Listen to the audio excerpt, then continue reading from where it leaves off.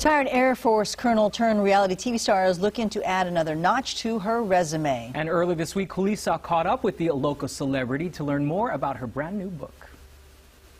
Yeah, we met her here on Tough as Nails with CBS for last season, and now she's got a new title to add to her resume. Author. It is called Shatter the Sky. Good morning and congratulations. Thank you so much. Good morning. Thank you for having me. All right, so are we going to learn all of the good stuff about Merrill, the stuff that we are all dying to hear about? Yes, you're going to learn everything from me, from being a girl in the Bronx, how I grew up, to my time in the Navy, Air Force, and then how I used all of that to culminate into the next mission and what I'm doing now. So fantastic. Yes. So busy. The other thing that I love is you've got some fun photos. You know, we always love old photos. Look at this one right here. This is you at 16? Yeah, I was a victim of the Jerry curls back in the 80s. Oh, man. I had to put that in there to make people smile, but... Absolutely, absolutely. And you talk about your grandmother, and that's a photo of her there. Yes, I do talk about my grandmother. She, when my mom was working nights, I stayed with my grandmother a lot, so she, she's West Indian from St. Thomas, and, I'm 3/4 West Indian, so she had a lot to teach me.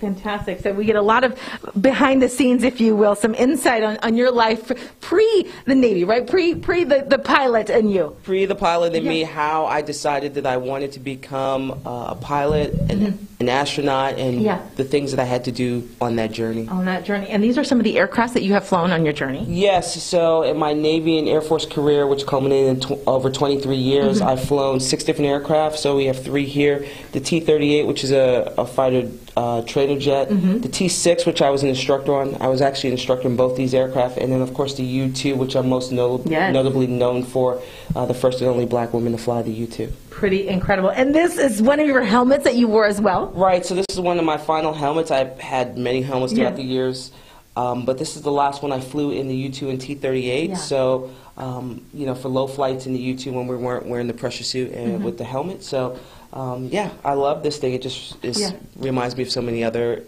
just my time out there. Putting this book together and kind of reminiscing of that journey, you retired a few years ago. Do you miss those flying times? I do. I mean, I miss being in the military. There was a certain camaraderie that you have in the military that you don't usually have in civilian life unless you do a reality show like Tough as Nails. And then you get to experience that all again. So I do miss those times. But I miss flying. I mean, flying high-performing aircraft it's a great job. I bet. And you mentioned, being still in touch with your Savage crew, the Tough as Nails.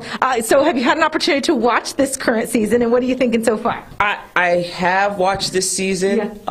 I love it so far. I love all the contestants. They're great. The new Savage crew. Get them. Let's go. I love, Mike picked a great team. We got Kelsey. We got Elizabeth.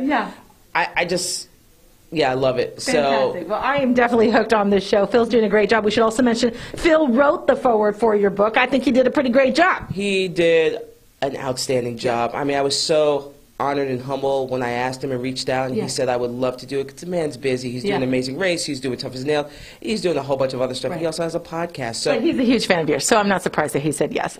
It is called Shatter the Sky. She's actually got a book signing coming up here this month. We have all that information on our website. The book is available on Amazon, too, if you can't make it to that signing. But again, always great to catch up with you. Thank you so much. Thank you. All right, back over to you. Love it.